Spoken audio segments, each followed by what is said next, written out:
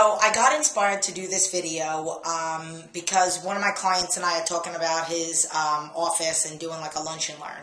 And it kind of just brought me, me and my husband own our own business, and before that, I worked for Bally's and I worked for New York Sports Club, and I was in the fitness industry, so I really hope that they're not planning, which they didn't, never in my places, did they plan like birthday parties and seminars and continue education things to do where they would cater in lunches. But it's mostly in, let's say, like corporate industries or in other areas that obviously aren't designated to fitness, specifically at a gym.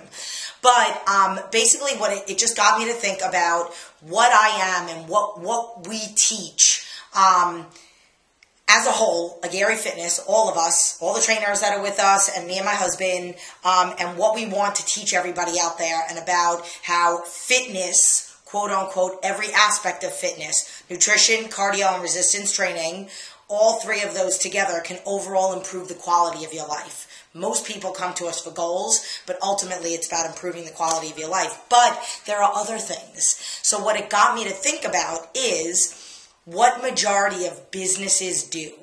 Having luncheons, having birthday parties, having holiday gifts, catering things when they have a speaker come in, or when they're doing training for a specific new thing, maybe let's say like a new program that they have on their computer and they have somebody coming in to teach the staff it. And what do? The majority of the time they cater these things with sandwiches that are mostly fake stuff like salami, bologna, all garbage, pizza, pastas.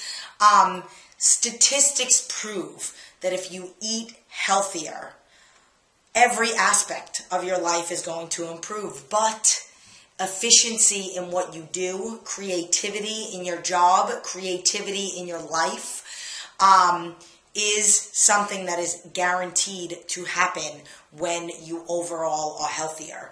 So, to all those managers and business owners out there that are looking to have their staff be more productive and more efficient in their job for them, you're doing a disservice to them by offering them these things.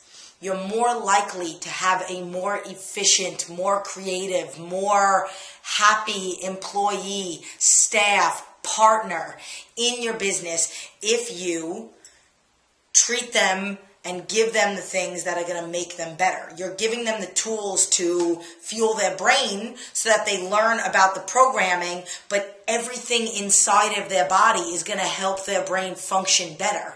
So this is statistic proven that if you are eating healthier and then also combined with a good functional style of training, less prone to injury, more flexible, more lean muscle tissue, no matter what your goal is, combined with cardio, which not only cardio helps you burn fat and get to a goal, even if you don't have a fat loss goal, it will also improve the stamina of your heart. So when you do cardio, especially in an interval fashion, your heart gets stronger and it can actually pump in more blood, so it needs to work. It doesn't need to work as hard, so people that are stronger, more cardiovascularly, can have a lower resting heart rate because their heart is stronger. That's a little fun fact for you, totally off the topic. Well, not really off the topic, but basically the whole point of this is to educate the business people out there and everybody out there. I mean, if you want to be better at your job, the first thing that you do is fuel your body the right way. Fuel your brain. Food is the fuel for everything. Everything inside and for your brain. So start eating healthier. We've done so many videos on how to choose healthy when you eat. You business owners, managers, office managers, if you're looking to cater something, shy away from the pizza and the donuts and all that other stuff, and try to find a place that caters more healthy things with vegetables and proteins and, lower fat things. Yeah, it is a lot cheaper to buy 5 pizzas for staff than to get something a little bit healthier, but ultimately, if you really think about it, I mean, it's like you're paying for somebody's sick days when they're not even there, and ultimately you're making your employees sicker by giving them this food and telling them that it's okay, and then they think that it's okay to eat like this, and I mean, it's just like a vicious circle. So if you treat your employees healthier, everything flows better. And then hopefully they're hearing this and they take this, or you guys are hearing this and you take this to your house, to your family, and then you become more efficient in everything that you do. You're more prone to advancement in a position, in a job, when you're healthier. So if you've always wanted to move up, let's just say you're a assistant manager and now you want to be a manager. You are an assistant to somebody of a higher power, and now you eventually want to be that higher power, or a partner, or whatever it is. And we could all be better at something. We could all do more. You get better sleep at night, and then this way you can function more. And you're exhausted throughout the day, and maybe you do want to advance in a position, but you don't have the time to study because you're so exhausted. Overall, food will make you better in everything, and so will combining resistance training and cardio. But literally the whole point of this is to just educate those people out there that are getting luncheons. If you know you have a luncheon and you know your staff, maybe none of your business managers and no owners are listening, are getting the opportunity to listen to this video, so pre-pack.